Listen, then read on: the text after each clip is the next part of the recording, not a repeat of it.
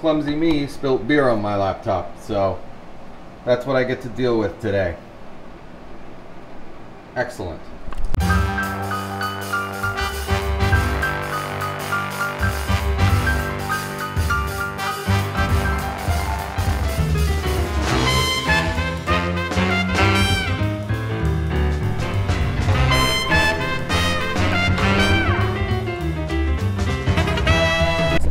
Wide Open Walls Week in Sacramento, when a whole bunch of artists are commissioned to paint some awesome murals like that one all over the city. So it's pretty cool stuff. But it is time to go back to the office because we're going to talk to Ellis.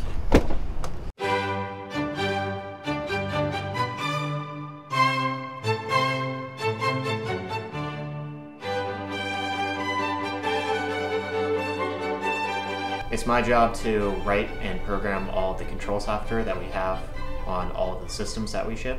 Basically, my job at Tenkiv is to take all the data that we're generating and turn it into something intelligible, so the system can make the correct decisions. I mostly write in Java and Kotlin code. And they're shouting. Alright, I'll wait for them to finish screaming. They're not done screaming. Since our project is going to be deployed in so many different locations, we need a set of software that allows our system to be as modular and as adaptable as possible. Part of what I do here is create a set of sort of machine learning programs that allows our system to regulate itself, adapt to different situations, and produce the optimal amount of energy in wherever it's deployed. I'm currently working on a program that allows you to manage and sort of control a bunch of different data acquisition systems from a single code base. So this allows us to interface with all the different data acquisition systems, including our tech DAC, from a single library. And it allows us to write a single code base which is as adaptable as possible. I ended up at Tenkiv. I started out as an intern. They liked the work I did, and so I got hired on full-time. I really don't have a favorite superhero.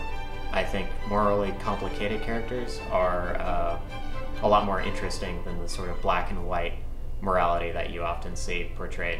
So I think I'm gonna have to say like Dr. Doom would be my favorite from the genre. Since all the software we write here at Tenkiv is completely open source, I'm going to go ahead and advocate for everyone listening.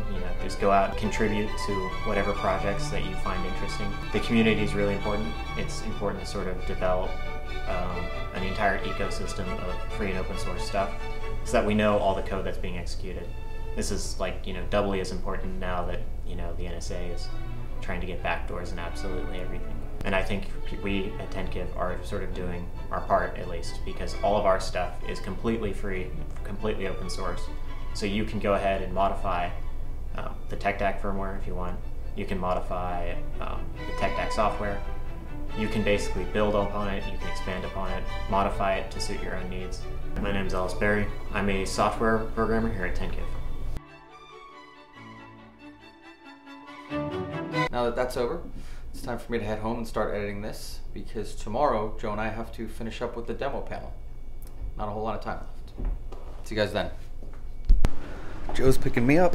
It's another day down to the wire because Singularity University Global Change Summit is this weekend, and it's right now Thursday, and we're still not done with all of our exhibit stuff, especially the demo panel. So we're going to be going around trying to get the components that we need to get this panel completed. So I'll probably swap to that in a minute and you'll see it.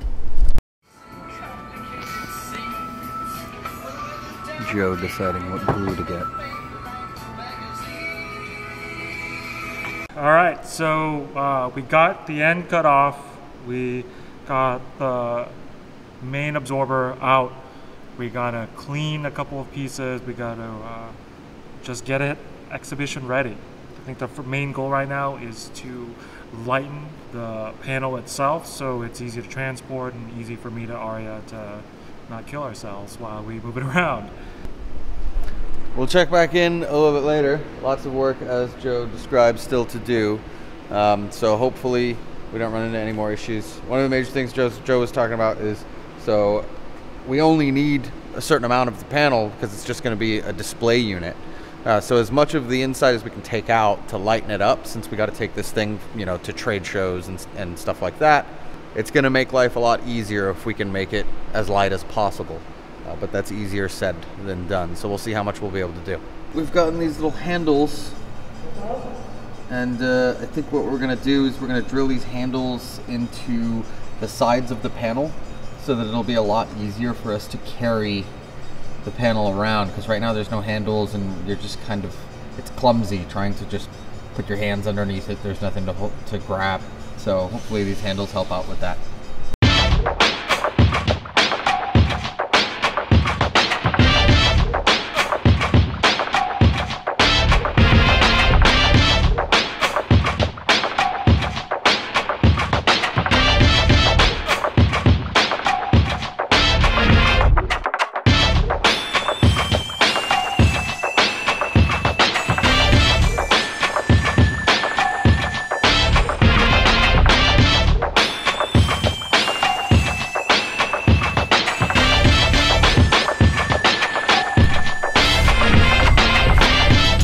So the glue is set. We've got the glass on top. We've got all this weight on it to make sure that it sticks to the glue.